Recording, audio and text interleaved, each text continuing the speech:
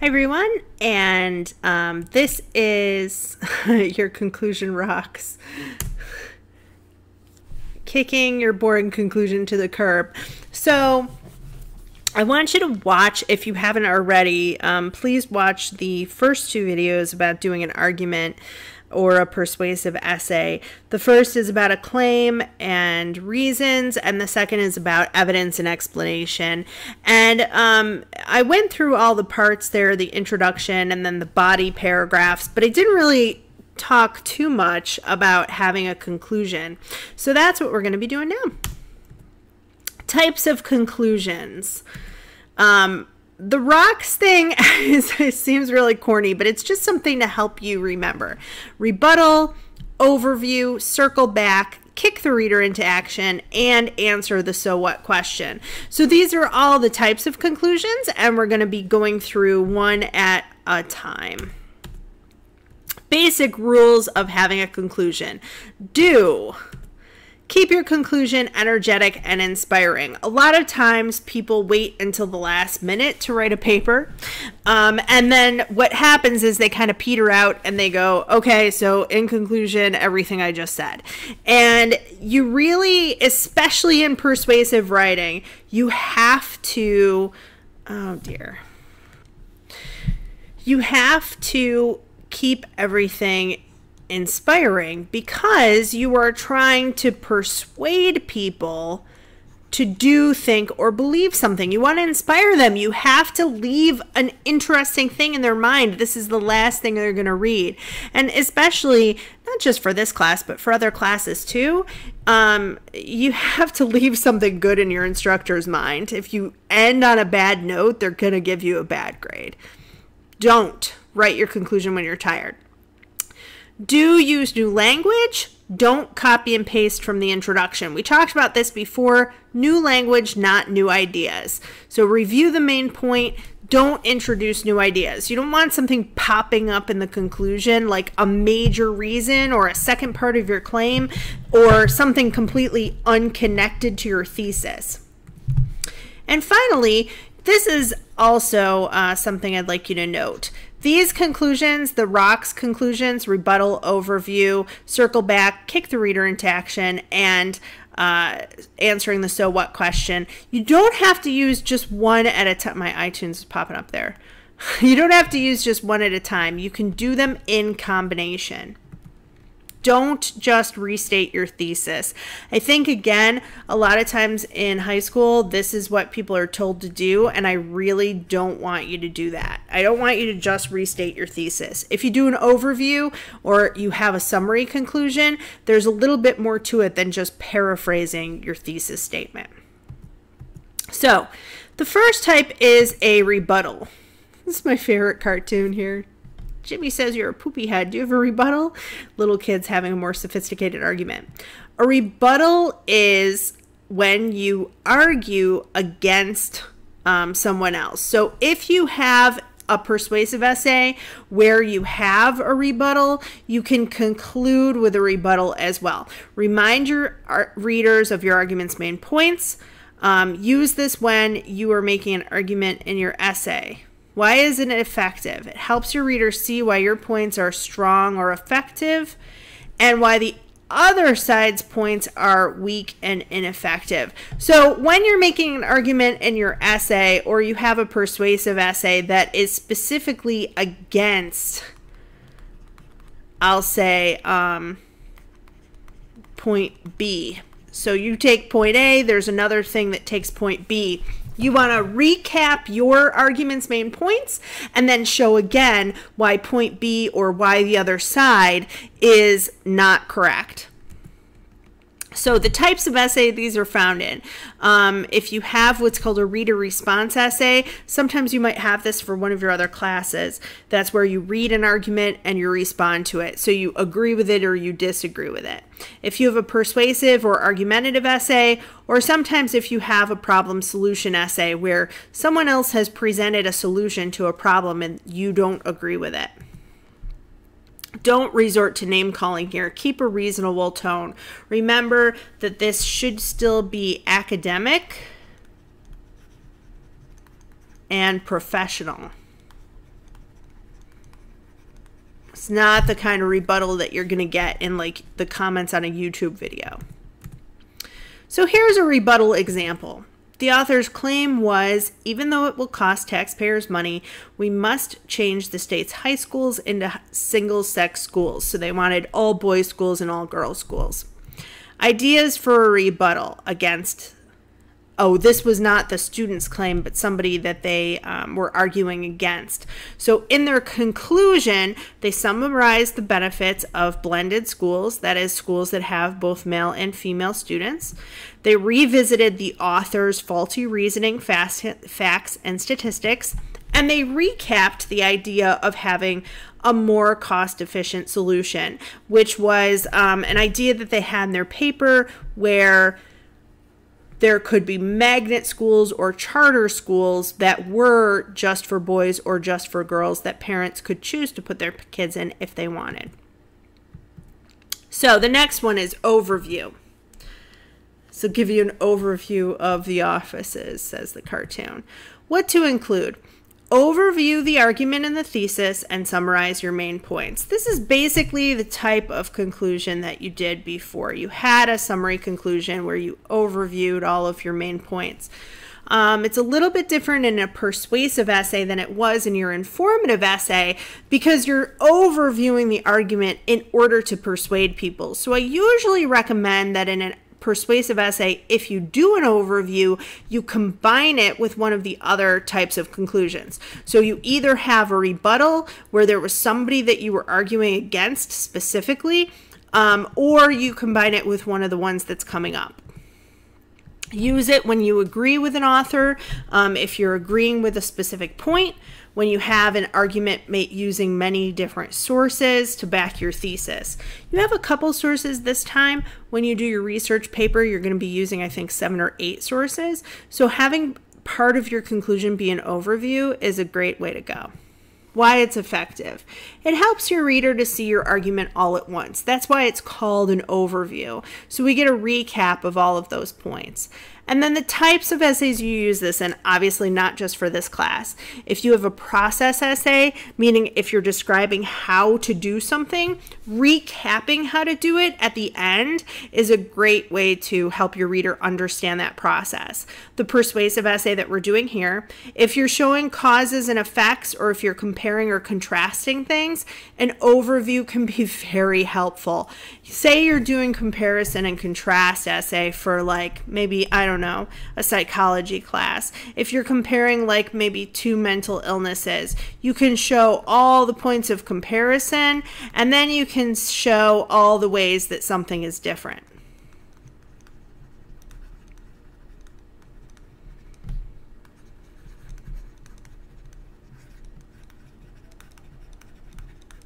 So when you have an overview in that situation, same thing for cause and effect. You show all the causes and then you show all the effects.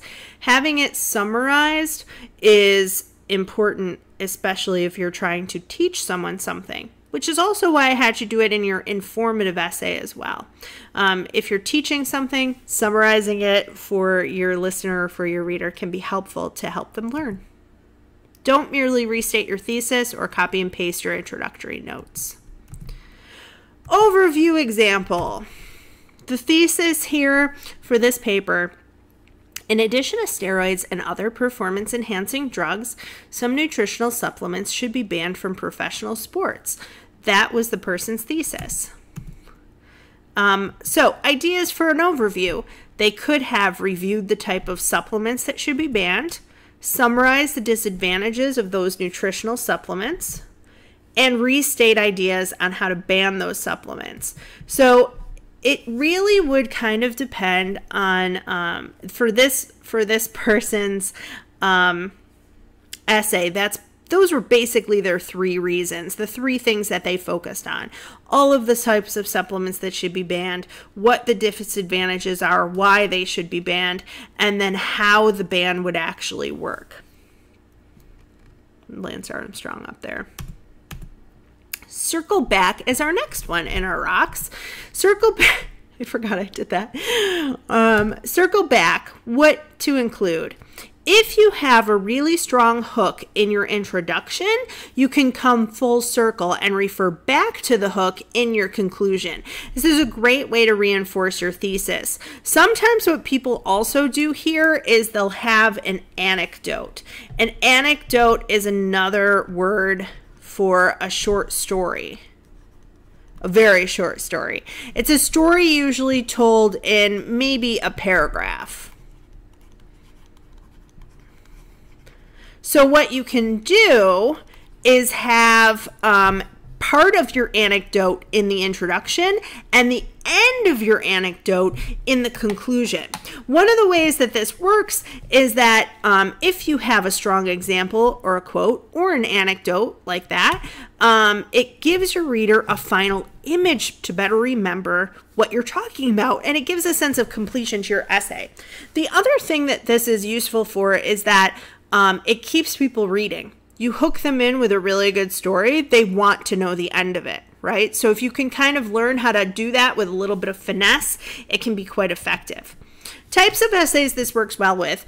If you have a personal narrative, which I know for some of your classes you do, you can start a personal story in the introduction and then kind of do a flashback, work your way through it, and then finish it in the conclusion. Another thing that you can do is if you have pieces of a paper that are personal narrative, like let's say you're writing a paper about addiction and that's something you struggled with. You could start with you know, the first time I took a drink, I was 9 years old. And then at the end of your essay, you can say, I never realized that taking a drink at 9 would really lead me to such a horrible addiction by the time I was in my 30s, right? That's just one example. A descriptive essay or a definition essay is something that you might have in some of your other classes. It's where you're describing an event or you're defining something. Cause and effect essays and compare and contrast, which we talked about before, but really even in a persuasive essay, this could be used. Anywhere where you have a very strong hook in the beginning. The only thing I would not recommend this for is when you get further into your academic career, if you're writing papers that are like, say, 20 pages long or 30 pages long, having a circle back is not going to be effective because really by the time your reader gets to the end, they might not remember what you talked about in the beginning. Don't merely restate the fact or quotation. You really want to maybe refer back to it and talk about it in a little more depth or bring it up again, but you don't want to copy and paste your sentence. So here is our example for circling back. The introductory hook and thesis that the person had, this was from a paper that someone did about social media. Nearly 50% of Facebook users check their Facebook page 20 times a day, and those active on Twitter post up to 50 times daily. These facts help to demonstrate a growing dependence on social media that interferes with work and family life.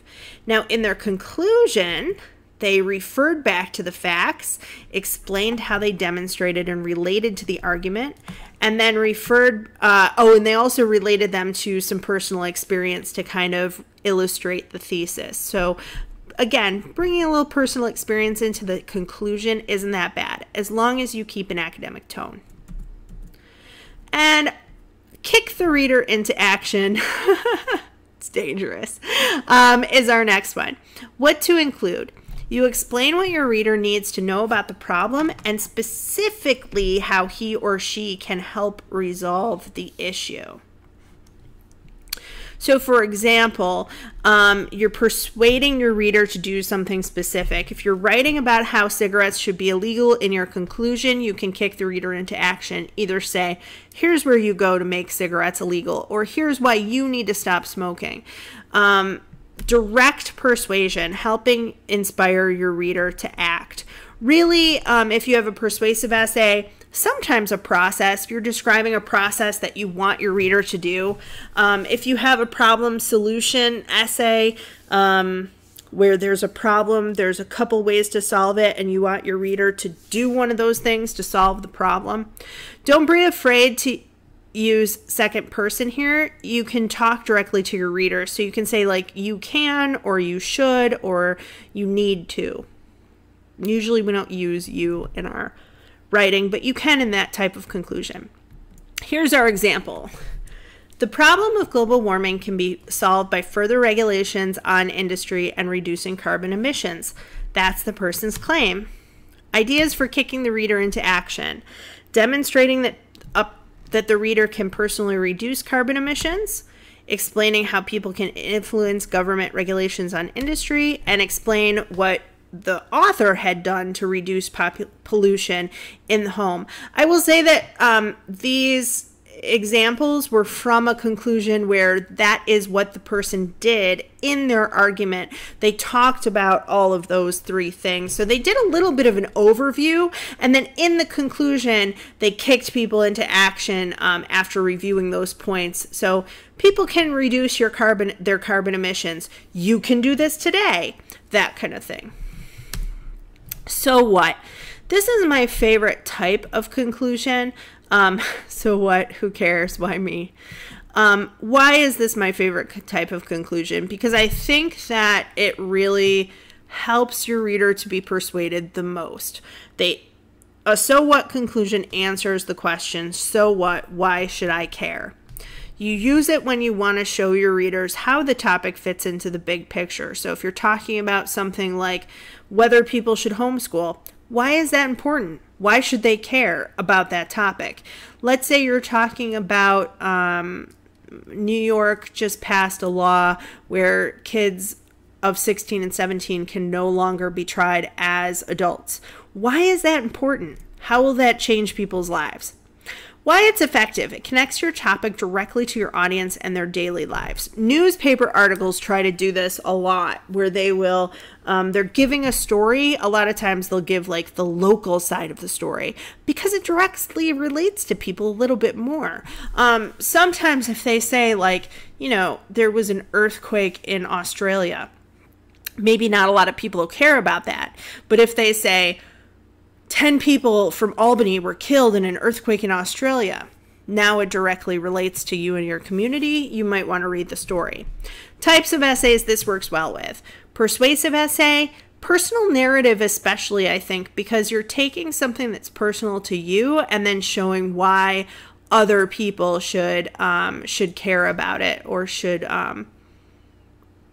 yeah, it answers the so what question. What does your personal experience have to do with the person reading? Cause and effect and compare and contrast. So what? Who cares why why one thing's causing another? So what? Who cares how one thing is compared to another? That's what the conclusion is for. You need to tell them. Keep your perspective small. Don't keep your perspective small, rather. Don't try to say, you know, this is how it affects me. Rather, this is how it affects our nation or our world. So here's our example. Outside my parents, my 4th grade teacher was the most inspiring person in my life. This is true. My parents told me some things about her recently that made me very sad. So if I was writing about this, what would I put in my conclusion? I could show the importance of education, the significance of childhood memories on later growth and development, show what it takes to be a hero or inspiration to someone. My 4th grade teacher really encouraged me in my writing, and I don't know that I became an author and an English professor, and I don't know that that would have happened had it not been for her. People like that as teachers can have a huge impact on people as adults. And when you have a teacher who cares, they can shape your life in positive ways. When you have a teacher who doesn't care, they can really be detrimental and make you not like learning and set you off course. So it's those kind of things that I would probably say in my conclusion. So, in conclusion, let me overview what we've talked about. Pre-writing.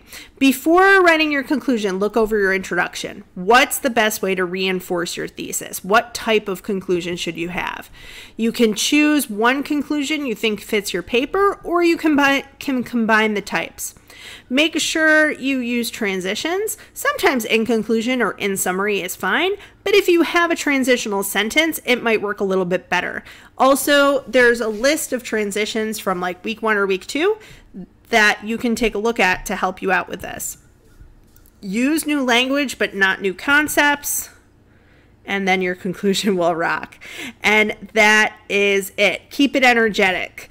I hope that I will enjoy reading the conclusions. And again, always, if you have any questions, come to my office hours or email me. Thanks, guys. Have a great day.